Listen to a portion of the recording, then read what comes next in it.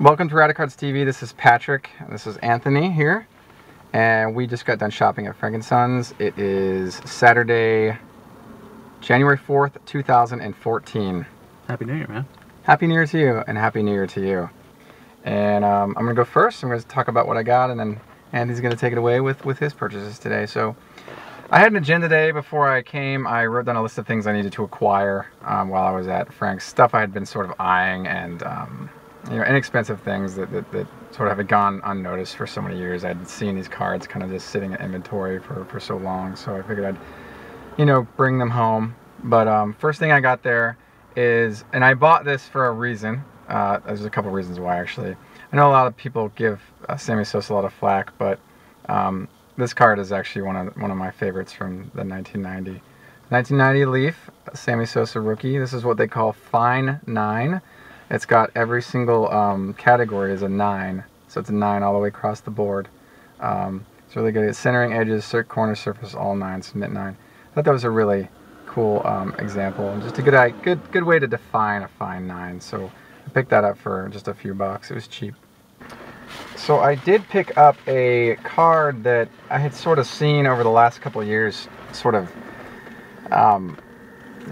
gosh, living in this box at this warehouse. It is, you know, there were actually a couple of them, and I just kind of gone over it so many times over the last couple of years and just passed it by. And I was just like, you know what, I'm just going to buy it because I've given it some thought outside of shopping here. So for some reason, it called me to purchase it today.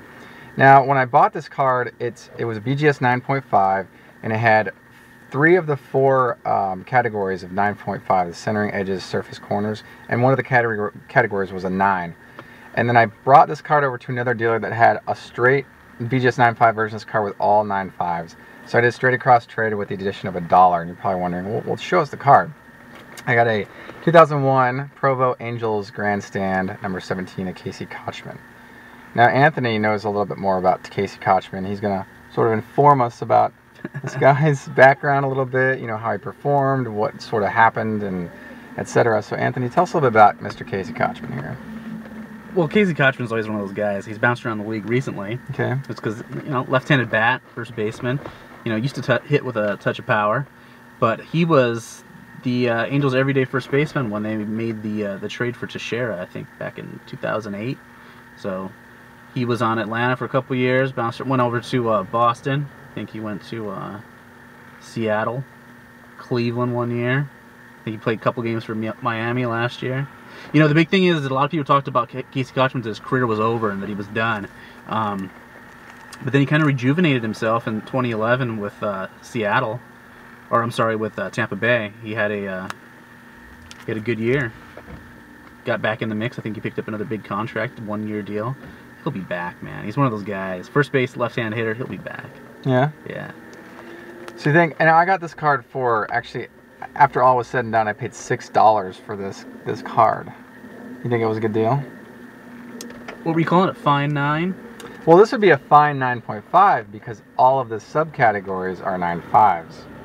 The fine 9 that I have is my Sammy Sosa had all 9s across. Oh, yeah, I got you. So I think because it costs more than $6 to have even a card graded, actually quite a bit more than $6, I think that this came at a very inexpensive, very affordable, very attractive price tag. So again, it's just kind of gonna sit in my collection now. I kind of rescued it, so it's just funny to see that there were like, I don't know, 3 or 4 of them there, and people are passing them by. It's fun that you made the purchase and then you made a trade. I made the purchase and I made the trade for even I came up. You know what I'm saying? Let's pick that up.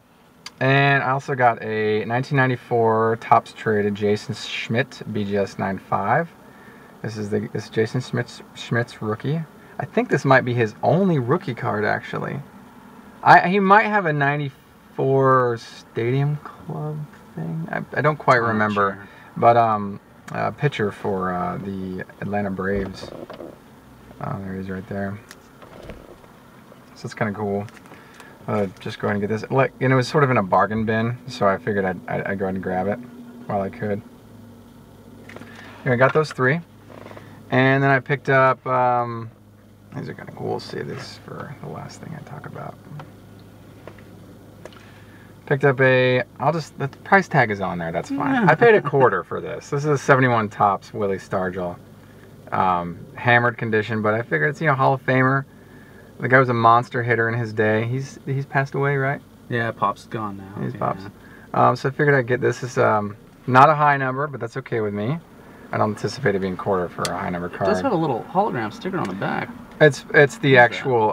It's actually part of the sleeve. The penny sleeve. Oh, it's on the penny sleeve. Yeah. Oh, my bad. I think those are for actual gaming cards, actually, the hologrammed ones. Picked up a 1983 Superstar Sports Coins Collector Series Pepsi Cola Rod Carew. Now, I believe these came out of 7-Eleven. Don't quote me on that. I don't know, but this seems like one of those gas station releases. It's really peculiar. There's a young Rod Carew there. Here's what the back looks like. It's just a standard photo rather than, I know I've seen the kind of sport flick. Oh yeah. Type of 7-Eleven ones before. Yeah, and this one's just your standard flat finish photograph. It's kind of classic. That's neat. Kind of cool. Now these last two cards I found together, 82 Topps Jim Palmer. Okay, you're probably thinking, why'd you buy two of those? Well, when I found these, crap. I saw this one first, and you'll see that it's got like, some the ink is sort of fading a little bit, but you'll notice that the card itself is not faded. So here you've got the regular base card, and you've got the base card here, but this one's got like less ink on it. I believe this is when the ink got low in print, and this is what it produced before they refilled the ink cartridges. The backs of these cards too are similar in the fact that this one's darker and this one's lighter. So kind of a cool pair of cards that I found here.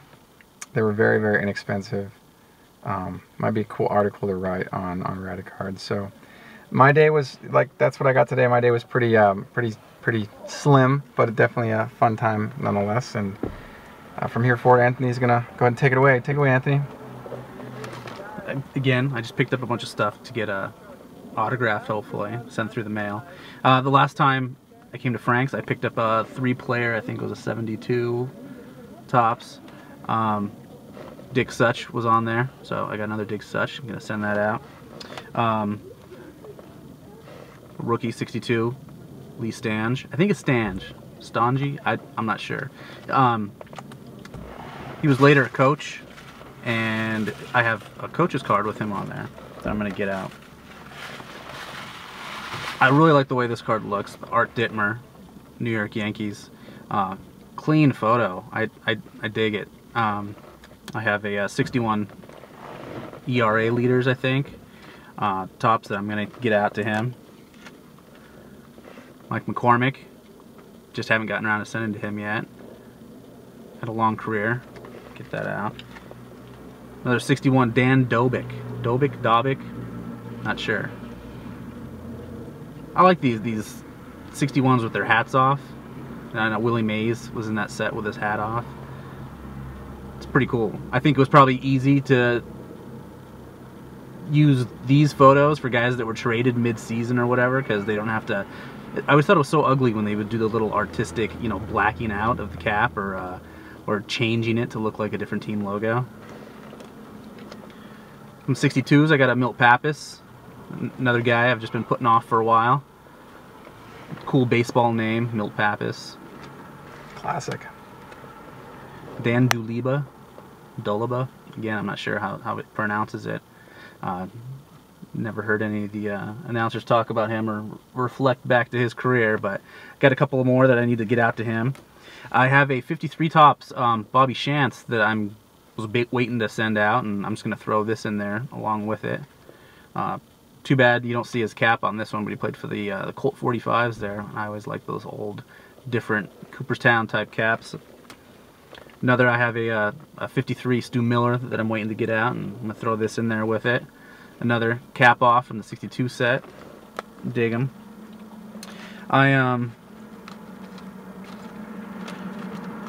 I collected big. I opened a lot of packs in 86, 87, 88, which I'm sure a lot of guys my age did. But I didn't open any O-Pee-Chee. And the O-Pee-Chee are so fun. I love it. The bright backs. And I especially like O-Pee-Chees that have an Expo or a Blue Jay on them, just because I know that somebody in Canada opened this up and got super excited about it. Even though he was traded, he's now with the Reds, so he's wearing his Montreal garb, but it says Reds in the top, which was always different because Topps didn't even have one at all that looked like that. I want to say something about this O-Pee-Chee card, actually O-Pee-Chee just in general, and don't quote me on this, this is kind of what I've heard around the campfire over the years, is that I once heard that you'll notice, well, first before I say anything, you'll notice that the O-Pee-Chee edges are kind of frayed. Like a lot of the O-Pee-Chee edges, like 82 or just whenever, they've always been sort of frayed. What I've heard is that the O-Pee-Chee plants would buy the old cutting blades from Topps when Topps got done producing their cards, and they would use them to produce O-Pee-Chee, and which is why you've got the frayed edges, because you're cutting paper with dull blades. Wow. So you get that frayed edge. Now, don't quote me on that. I don't know this to any degree of certainty, but that's just what I've heard. So that's kind of an interesting thing to think about when you're looking at these and trying to identify why the edges are always so frayed with O-Pee-Chee cards. So kind of interesting. It is interesting. I would think that how tough is it to sharpen those guys? Yeah, I don't know. I mean, there's probably a cost involved in this sharpening some very high-profile blades. What else did you get? Got some good stuff. I grabbed just a couple other guys to send out in the mail, of course. I'm working on a 59 Tiger team card that I have 4 or 5 autos on, and Frank Bowling, who I've sent to in the past, is a real gentleman and a great signer. And I don't have too many from these 63 Fleer, so I thought that was pretty neat. He's featured in his Milwaukee Brave uni there. 63 Fleer set's great. I love the design, the yellow rectangle with the, well, I guess it's a square diamond, if you will, with the little logo. Artistic rendering of an infielder there. It's a quality set. Cool. How many cards are in that set? There's less than 100? Yeah, I want to say so, yeah. Maury Wills has a rookie card in that set, along with some other big-name Dodger stars. The Brooks Robinson is probably the biggest from that set, right? Well, he was a rookie in 57. As Brooks, I know Sandy Koufax has a card in that set too, I believe. Don Drysdale's got a card. Bob Gibson. Billy O'Dell has a card. Billy O'Dell has a card in that set. I don't think that Mantle made it in that set though. No. No, I don't think that he had a. I don't think that he was licensed to be in that set, but I'm not sure. I don't come across them very often. These are just some names that have come off the top of my head here. Pretty sure that Koufax is in that set. I don't remember either. I don't have a Beckett in front of me either. I was using my reference guide. I always dig these guys.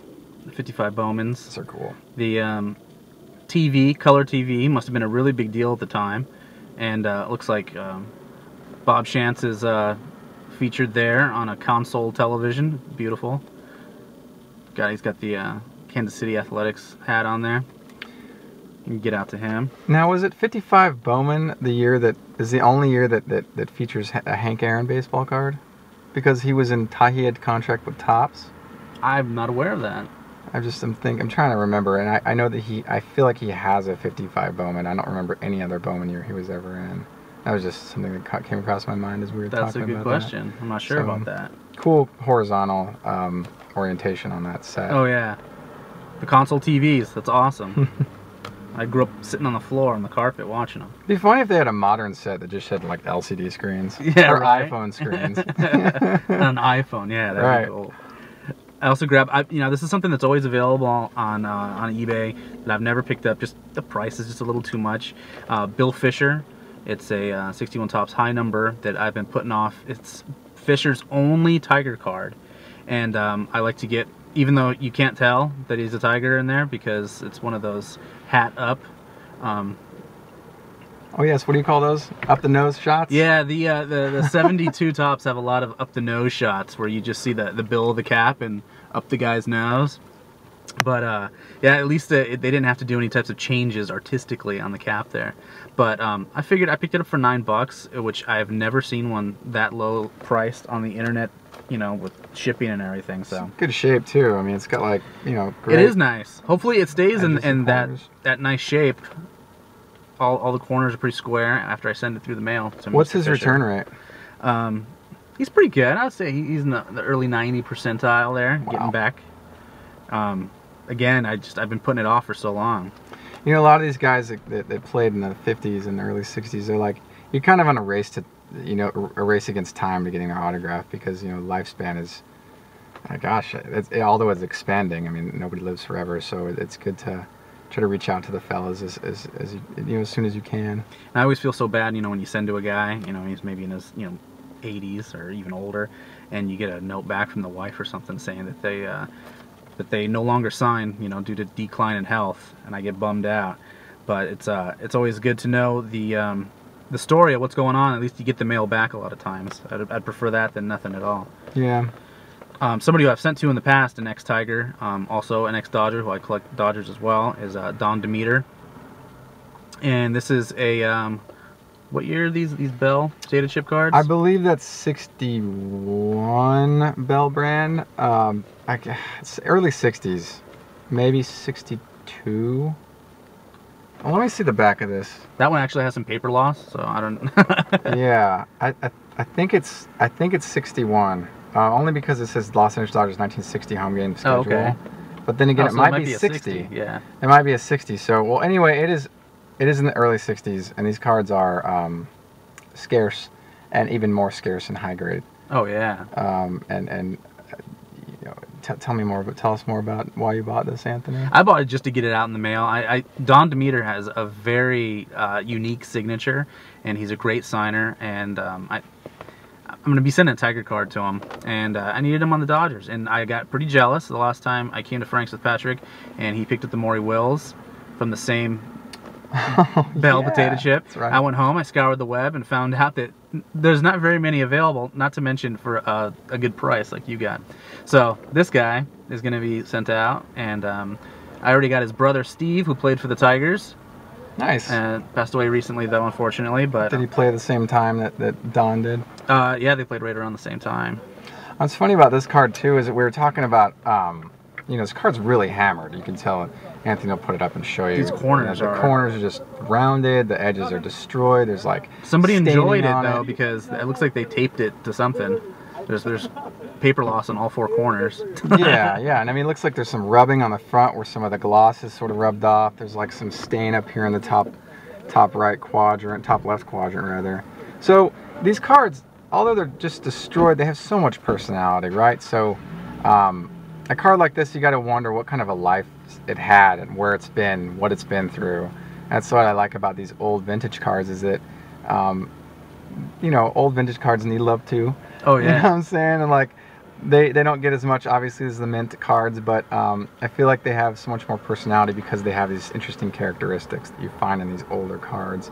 You got to wonder like what it's been through and who's handled it, etc. I enjoy them. I pick them up if it's, you know, a player that I followed or a team that I followed, of course, and I just refer to them as rescued cardboard. Yeah. And I like to add them to my collection if they're super beat. If this card wasn't so rare and I wasn't sending it out for an autograph, this would be a bookmark in one of my books or something. I just think that that's fun, especially when you got a book. Everybody saves their books. What do they save them for? After you read a book, it's over, right? But then people put them on their bookshelf, and then, you know, I'll pick it up 5-10 years later, and I open it up, and I go, hey, that was the bookmark that I used. And it'd usually be an old beat-down 85 Topps or something. So you're telling me that you don't read a book twice?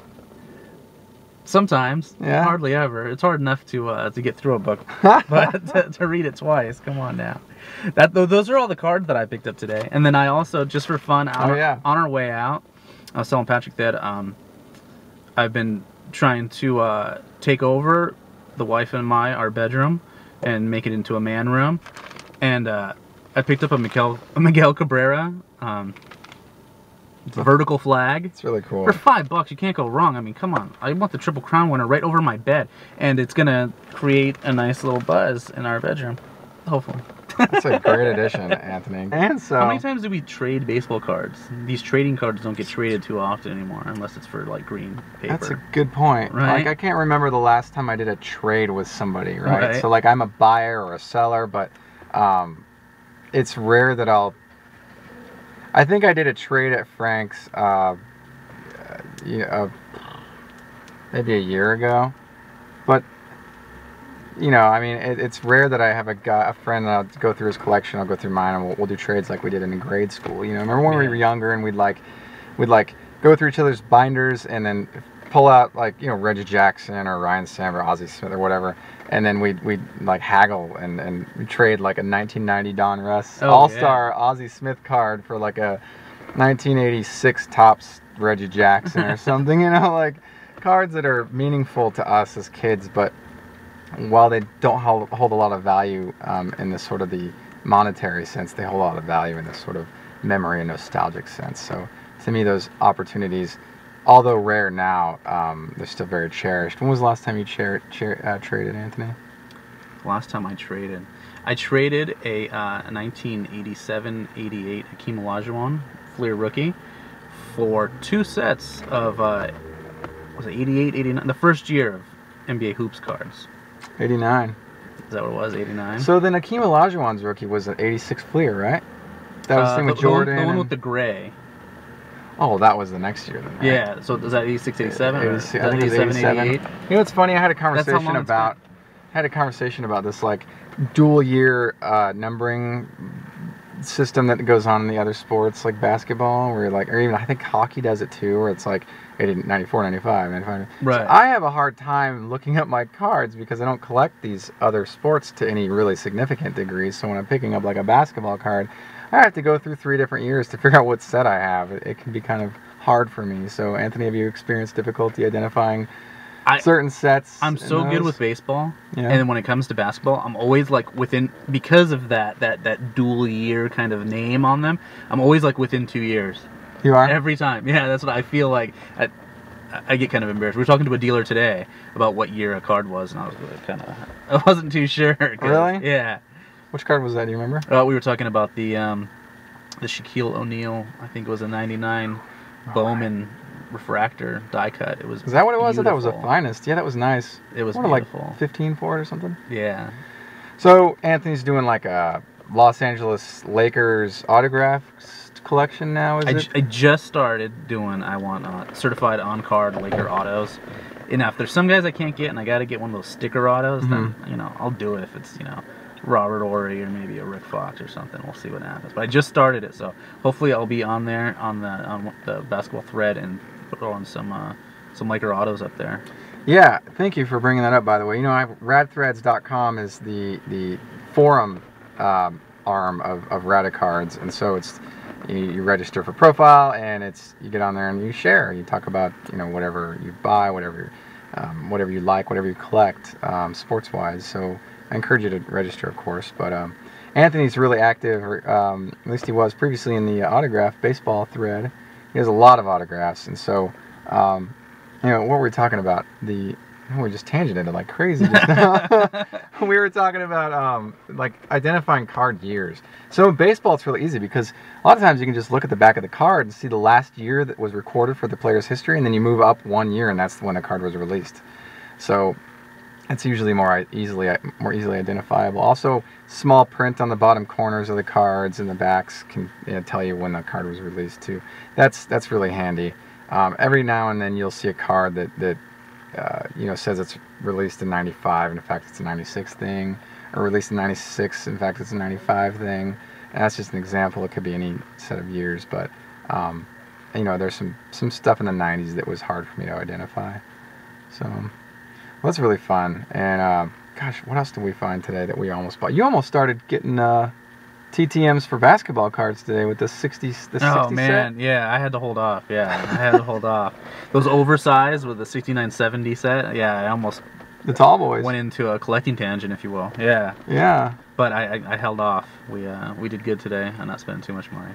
So we can go broke even faster if we want to. If we just like spread ourselves really thin by doing multiple projects at one time. I was telling Anthony, like, if you buy that card, the money you spend on sending that card through the mail and getting autographed is money and time you could be spending to improve your baseball card collection. Right. So that's a good way to think about it. Yeah, and that's me as a Thomas collector. That's why I don't really deviate from my collecting focus too much. I don't spend a lot of time or money on stuff that's outside of Frank Thomas. I mean, when I say a lot, I mean like there's no significant percentage that is in comparison to the amount of time and financial commitment that I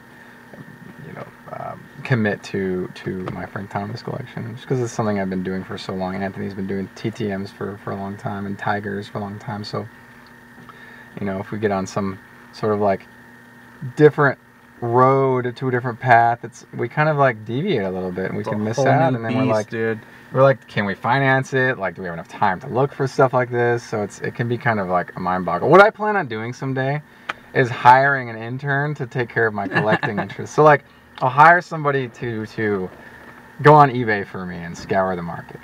Give them my checklist and be like, here, find the cards I still need. Someday I'd like to get to a point where I can do that. That'd be nice. And I would remove myself from that process entirely. That might be kind of cool. But I'll still enjoy going to, like, you know, the shops and whatever else. You know, we still got a few shops to hit up here. If you can get in person with a dealer, I love it. I love it. I love dealing with somebody with a face. It's my favorite. And there's haggling. There's always haggling. And there's very small haggling. I don't do too many make on offer on eBay. And I don't even... I like to haggle in person. It's more fun. Because then you could throw them a really small number with a giant smile on my ugly fuzzy face, and I feel like I get further than just typing in some number, making an offer on eBay. Yeah, I mean, and we won't go into specifics, but you know, today I was involved in a potential transaction that didn't pan out very favorably, and it wasn't because of me, but sometimes in person, if someone provides you with an opportunity to buy something from them and you didn't create that situation yourself. So, for example, if Anthony came to me and said, "Yeah, you know, why don't you buy me out?" I'd be like, "Well, if the deal makes sense, then you know, we can discuss a possible transaction, or you know, have a conversation." And he might throw a number out that is, of course, maybe way beyond my ceiling, and then I'll tell him my ceiling. And then if Anthony gets upset with me, then you know, I have to be like, well, look, you know, I didn't offer this to you. This is just what I'm willing to pay for. There's no harm done there. It's okay to have a transaction like that and really kind of talk it out. Negotiation should be a back and forth. So on eBay or other online auction sites, when you do place an offer, usually you don't have to worry about any sort of like potential confrontation that can come about. Yes, we learned today that a nice, beautiful smile, such as Patrick has, doesn't always get a nice reaction. Yeah, it's okay. I mean, they might tell you to take a hike, not that nicely, but they might tell you to take a hike. And you know what? Like, I'm not going to hold it against a guy who wants to hold out and get what he expects to get out of whatever he's trying to sell. Or, I mean, that's okay. Like, I just won't be the buyer, and that's fine. But at the end of the day, it should be like all fun and games. You know, negotiation should be fun. It should be both parties walk away happy, regardless of if the transaction even took place or not. Right. You know, no hard feelings. It should be like, no worries. Like, you know, maybe we can meet in the middle, maybe we can't. No worries, not a big deal. You know, it's funny. Like, something about the in-person transaction Anthony was saying is it's there's a little bit more romance that goes on in the person-to-person interactions, just like anything else in life that you, when you have like a face-to-face interaction, there's just more to it. Whereas like a text message, all you get is like words displayed on a digital screen, and you don't get the like other parts of the body language. You don't get this sort of other interpersonal communication that's so dynamic and important and robust to the interaction with a person. You get, you know, a tone of voice, you get eye movement, you get body language, you get you just get a different kind of interaction that's just richer, and something that, you know, submitting an offer online just can't provide. The coldness of the internet sometimes. But sometimes, depending on who's on the other end of that transaction, might be so willing to move the product that you can make a lowball offer, let's say, and you know, it can take, and if not, no worries. You don't want to offend people. You want to make sure that, you know, really what I like to do is say, you know, is such and such too low? Question mark. Does that make sense to you? Would this be a fair offer? And if not, you know, let me know what is. Just kind of like let them know that you know, you're willing to work some kind of deal with them. It helps. It helps to like build relationships that way. Like, I don't want to offend anybody. Well, we just have to start somewhere, so I may as well just start with a number I might feel would be a low number, and we can just kind of work our way into something. But Anthony, you want to tell us a little bit about anything that you might have experienced previously? Maybe a story about that. Well, it's always funny too, because if I buy something from somebody on eBay and or wherever on the secondary market, it's always just so you know, a term my grandmother always used. It's always such a milquetoast experience. It's very bland, and then it's over. Whereas if you go into a store, you might want to return to that store because just the guy who worked there was so cool. And even if they don't have all the product that you love, you might show up and just buy a couple packs here and there because you enjoy the interaction. Or you might just show up just just to BS with somebody, just to have some great conversation, which is actually how I met Patrick. It was just by showing up to a storefront and just talking forever. I remember that. We'd yakking and yakking. We'd go on and on. It's funny, like sometimes I just come down here. I've come down here before and not bought anything, you know, and just to talk to some of the guys I know that sell here that are, you know, I'm getting to know people, or I'm like building rapport with people. I just like talking with them. I just like talking about cards, talking about, you know, a little bit of sports, who's doing what, why the market's where it is, what's, you know, what's selling, how much things are going for. I just like to sort of like have conversations about this with me because it's interesting to me. And you know, I was working at a shop a couple years ago, and Anthony comes in the store, and we started talking, and he knew a lot about something I didn't know about, and I apparently had some education on some things that he was unaware of. So we were like trading information. You know, he would educate me on vintage Tigers and Alan Trammell and really knowledge I was never even aware of in some baseball players, and why there's a smudge on Alan Trammell's rookie card, like a print smudge that's very commonly found. I didn't even notice that. You remember that conversation we had? Oh yeah. And then I would tell him about like 90s inserts and like why certain artist proofs are hard to find, and you know why certain cards are scarcer than others, why retail is harder than hobby inserts, you know, what kind of lifespans they have, etc. So you know, these kinds of interactions, at least for me, are very valuable and help me become smarter in the hobby, and I think that maybe Anthony too, you know. Oh yeah, definitely. And then if you do get in a confrontation, it's always fun to trade expletives in person rather than over the internet, as I've found in the past. Yeah? Oh, jeez. I try not to get into any like tiffs with anybody. I can't help other people's reactions. I can only help my own. So, you know, at the end of the day, just try to be the nicer guy, and smile and just, you know, do what you can to say like no hard feelings. Like, still be friends. Don't have to make this deal if it doesn't work for either of us. You're definitely the gentleman buyer. Thank you. Yeah, thank you. I always believe that, you know, like both parties should be satisfied and walk away happy, regardless of what happens. There's no reason to get upset. So. For baseball cards, dude, it should be fun always. It should be fun. Yeah, absolutely. You know, it should never be stressful. So, anything else you wanna share with us, Anthony? I'm pretty shared out. Pretty shared out. Nice. Thank you again for watching another episode of Radicards TV.